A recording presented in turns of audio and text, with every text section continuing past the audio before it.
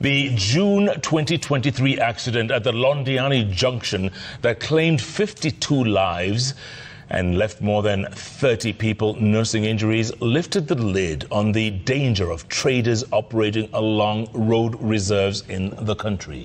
The tragedy sparked conversations on the need to relocate roadside traders on Kenyan roads to alternative markets.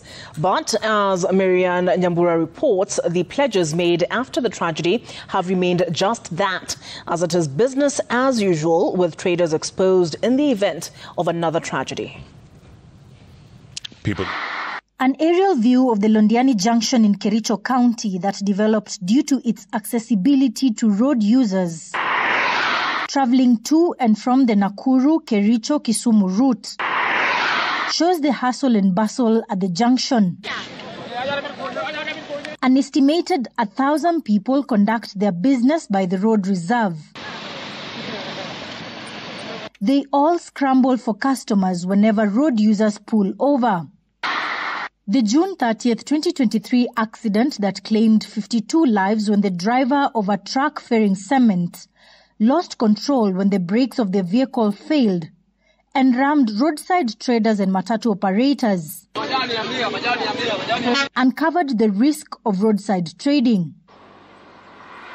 We returned to Londiani Junction 1 year, 2 months since the tragedy.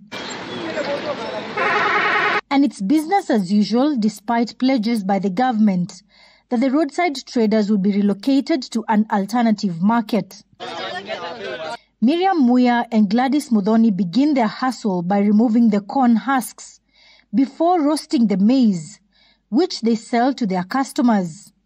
Miriam was among roadside vendors who survived the June 30th tragedy. Though Miriam is not assured of her safety, she says she has no option. She's the breadwinner. Hata wakati huo mwingine walitupromise ati watatutengea mahali ya kuwa tukifanyia biashara, lakini hatujapata. Na sasa hatuwezi kaa nyumbani kwa sababu mashida ni mingi sana. Sasa inabidi tukuje tu bado hapa barabara. A few meters from her business we find Caroline Kemboi, who sells vegetables by the roadside. On a good day, Kemboi earns 1,500 shillings. Although she, just like Miriam, worries of her safety here, she feels the good daily earnings is worth the risk. She, however, hopes they are relocated to safer grounds. Na msingoje tu accident yote imefanyika kila mahali, mnaenda mnapeana promise, halafu mnatoka mkiendanga.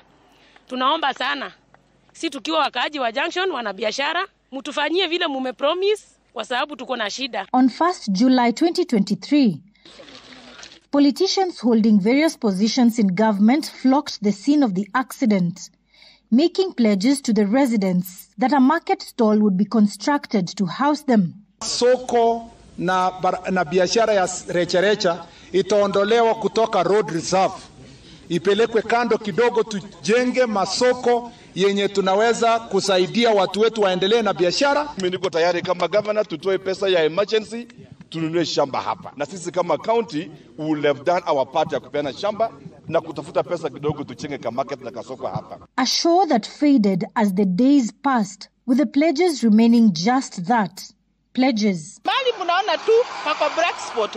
Tafadhali jaribuni kukuja na kurekebisha. Si saida accident inafanyika mnakimbia saa yote. Mtakimbia mpaka lini? Tumechoka. Skewed priorities, broken promises and broken trust. These are the feelings that roadside vendors along the Londiani junction, who have for far too long waited for the construction of market stalls, say it has boiled down to. Will the relevant authorities act fast, or is it a pipe dream that may never be realized? Marian Nyambura, Citizen TV, Londiani Junction, Kericho.